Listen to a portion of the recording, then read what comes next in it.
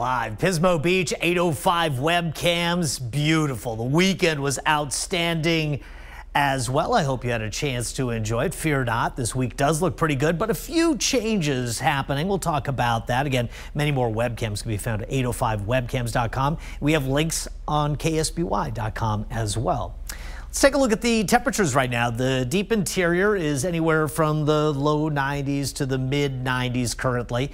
Beaches are in the 50s and low 60s. Then the coastal valley is a blend of 60s, 70s, and even low 80s, with South Coast temperatures in the 70s. Santa Ynez Valley, we're coasting along in the mid 80s. Now, temperatures are a little warmer generally in the interior. At the coast, very little change over 24 hours ago. There's a breeze right now at about 5 to 15 miles per hour.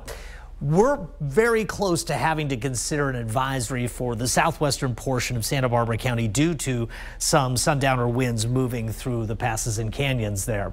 But beaches here, probably not a lot of low cloud cover. I think patches of it are something we're going to see here over the next couple of days, but increased wind flow will probably have something to do with it mixing out a little faster. Coastal valleys pretty warm tomorrow, mid 80s for the warmer ones, and then a backing off and a cooling as we get into Wednesday.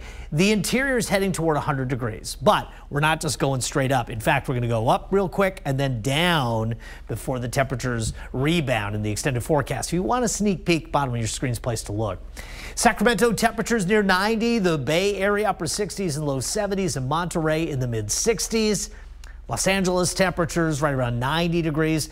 A little cooling in Palm Springs from 112 on Tuesday to 109 on Wednesday, and Las Vegas just enough to notice maybe. And again, this is what I'm talking about with low clouds. This is our model. This particular model is usually the robust model in terms of predicting low cloud cover, and it doesn't do much with the marine layer through tomorrow morning. So again, patches, it definitely won't be a major factor like it was in some of the beach communities this morning.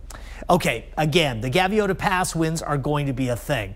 Near advisory today, and then a more significantly strong wind event here as we start to rebuild high pressure. High pressure is going to go in and out here over the course of the forecast. So as it does so, changes of pressure will create wind. Hurricane Ernesto back to a Category 1.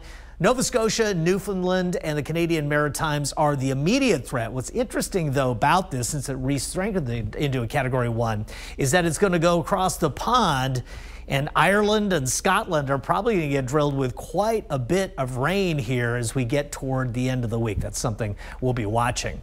So right now, we still have some southwesterly flow here, a little bit of ridging tomorrow. Then what's interesting about later on this week, this larger trough sweeps into the west and temperatures take a nosedive. You can see this huge sweeping trough to close the week. Now what's interesting about this usually can cool us off a lot, but after this departs, another ridge of high pressure quickly builds in. So we're going to see those temperatures push way back up in the extended forecast as well. Let me show you what that looks like. So Paso Robles goes 100, 94, 84 Thursday with that trough moving through, 81 Friday, but then back to 95 to 100 degrees by Sunday and Monday.